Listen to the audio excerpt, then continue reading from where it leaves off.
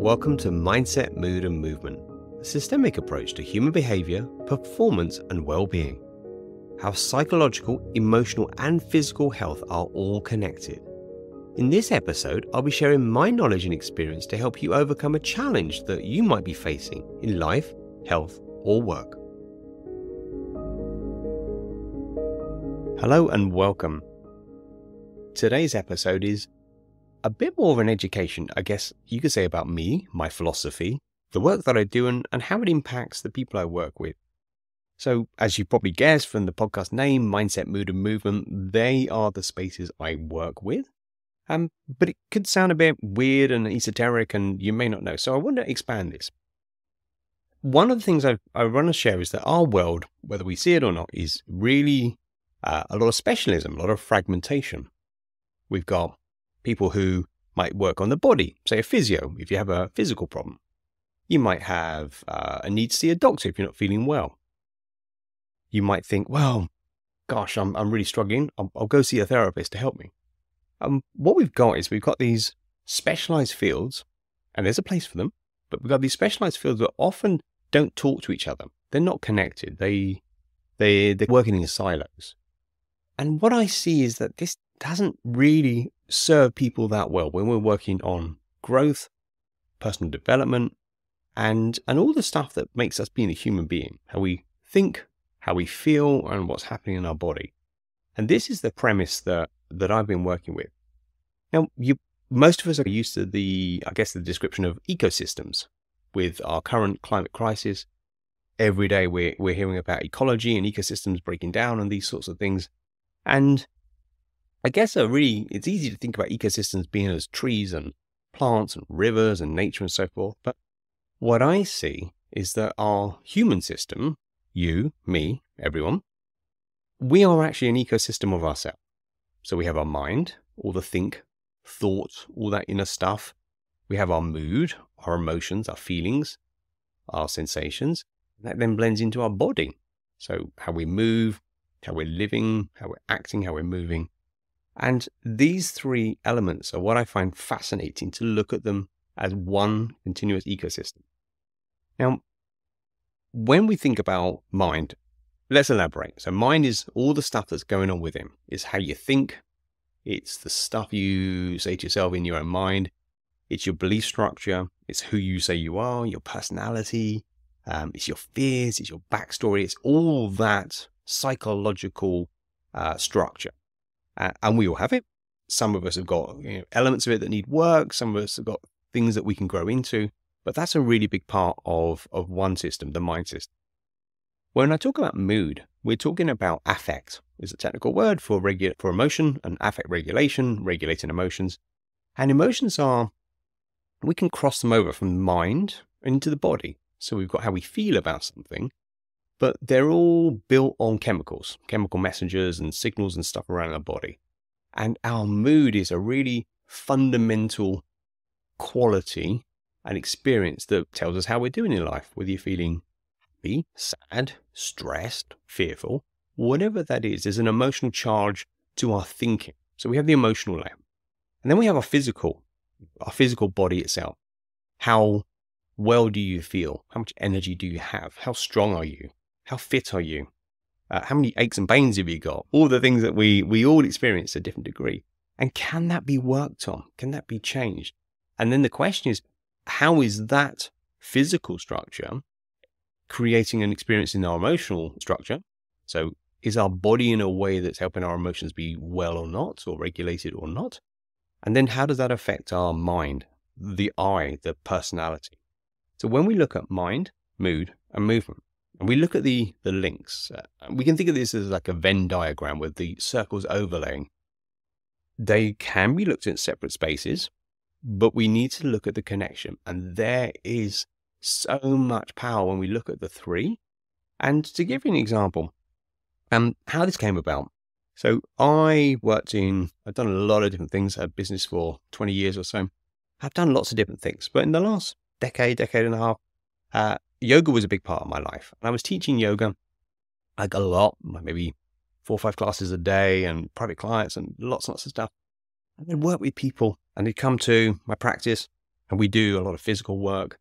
And I'd see great change. I'd see their facial muscles relax. I'd see their body change and become more supple and become stronger. And they'd normally leave the studio feeling great. And they'd come back the next week looking stressed. I'm like, wow, could you not take some of this forward? But then, of course, on speaking to people deeper, what I found was so much of what was going on was in the mind. So the yoga practice was brilliant. It was helping in a large extent, but it wasn't the totality. There was some stuff missing in how people saw the world, how they thought about themselves, how they dealt with problems and pressures and that sort of thing. And some years later, I then got involved in psychotherapy. It drew me, and I did an amazing postgrad in contemporary psychotherapy. And that led me on the path of the mind and perhaps more into the emotional space. So I set up practice and was working in that for a good few years. And what I'd see is that we work on stuff. People come in with anxiety, they come up with stress, come up with pains and traumas that needed healing of some kind. And we wouldn't necessarily talk about the body. We wouldn't necessarily get movement involved so much. We wouldn't look at how the two were related. We did a lot of talk and think work, but we wouldn't really go into the physical, right, the actual movement and creating a program around that. So over the years, I've been looking at how these things weave together. Now let's segue into a little personal story. In terms of my mind, I used to be all over the place and really struggle with how I thought about myself, what I believed, all this internal narrative. And then the more I looked at how that internal narrative was, whether it was doubt, whether it was low self-esteem, these kind of things that was happening for me, imposter syndrome, I've had the lot basically. Working through them started to change how I felt, hence the emotional realm. But it also started to change how I felt about my body and how I would move. And then when we look at the emotional side, so another piece of this which changed my world was getting into yoga and then breath work. Because as I started to learn about how breathing affects us, how breathing directly affects the conversation in the autonomic nervous system, like what the body and the brain are talking to each other, then I started to understand I could change my mood by using things like breath work and yoga to some degree. And that changed how I was thinking. So I started getting more and more interested in this weave of thinking and feeling. And then I got into yoga big time, really got into a lot of movement. And I hadn't been doing this years before. I've been a photographer for many years, really into the body and movement of all different natures. And I started to see how that was affecting how I felt, how I thought. And then I took that further on and went to strength and conditioning work and the whole palette of physical movement to see how they all come together. Now, what I found over the years, and this is a personal story, is that so much is built on misunderstanding. So I have an autoimmune condition, and this autoimmune condition is, you could look at it as a medical condition, and that's often what it's called. It's called ulcerative colitis. In the medical community, we'd call it inflammatory bowel disease. Doesn't work for me because I understand how things work together. So yes, I have a specialist. Mostly I'm in what's called in remission, and things are pretty good. But this whole physical expression of the autoimmune condition isn't physical only. Now, when I was looking at work from people like Gabor Mate, who's done loads of work on trauma, gone through therapeutic work myself, a lot of it, started to look at its origins. Where did this start? How did my immune system learn that it needs to attack itself? It's a crude analogy, but that's what we say in autoimmune. And it all started back in a traumatic event when I was a teenager in a very difficult time.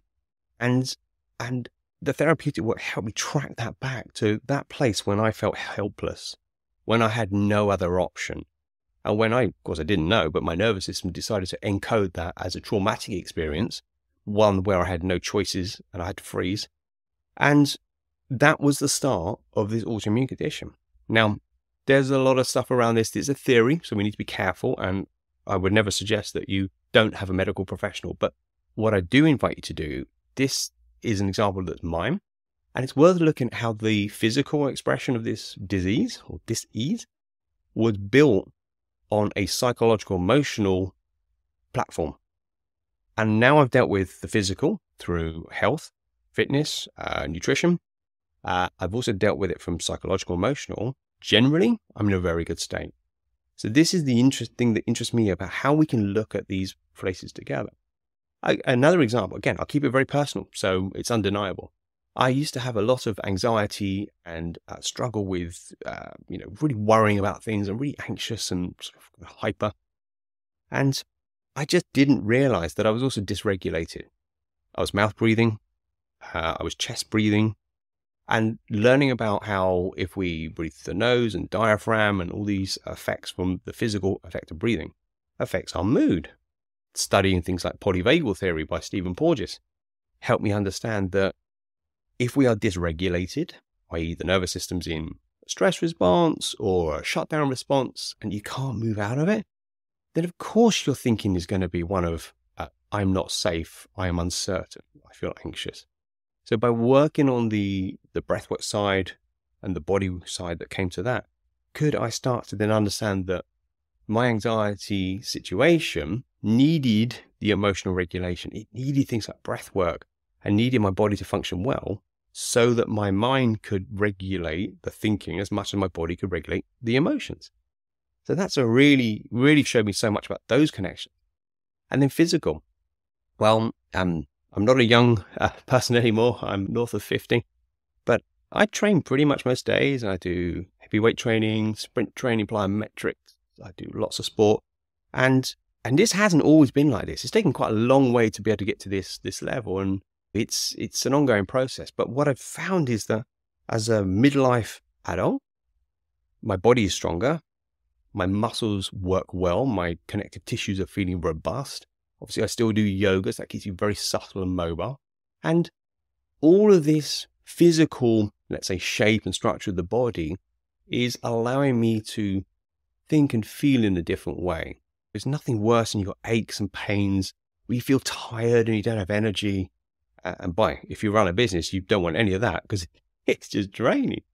So it's not about some utopian, like, is a perfect place, but understanding these pieces, mind, how it affects us, mood, and what we can do, and our body and our movement, and how that might play into our experience of life, has absolutely fascinated me and brought me into this worldview of we are an ecosystem.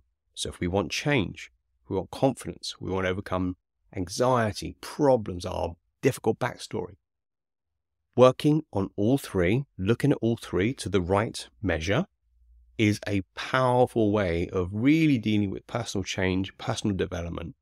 And then when you think about, if you're working on you and you get your own internal ecosystem working well, that affects the wider ecosystem. So your family, partner, children, friends, family, whatever you have there, your work, your business, your community. So it's sort of this fractal, what they call in fractal dynamics, this sort of expression of things that repeat and replicate in wider spheres and expressions. If we look at that, that's a really wonderful way of seeing ourselves as connected to ourselves, mind, body, all the way through, to our families, to our communities, and perhaps to the world around us. So that's a little journey through how I see the world, how I work with the world, and a lot of my own personal, I'm my own experiment, all the way on my own experiment.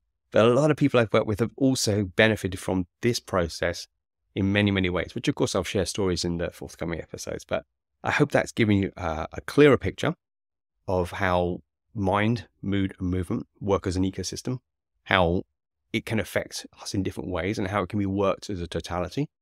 And I hope it stimulates your thinking. If you've got challenges, whether it's mental, whether it feels more emotional, whether it feels more physical, wondering and questioning, like, okay, so if we put that lens on yourself for a second, how might that help you?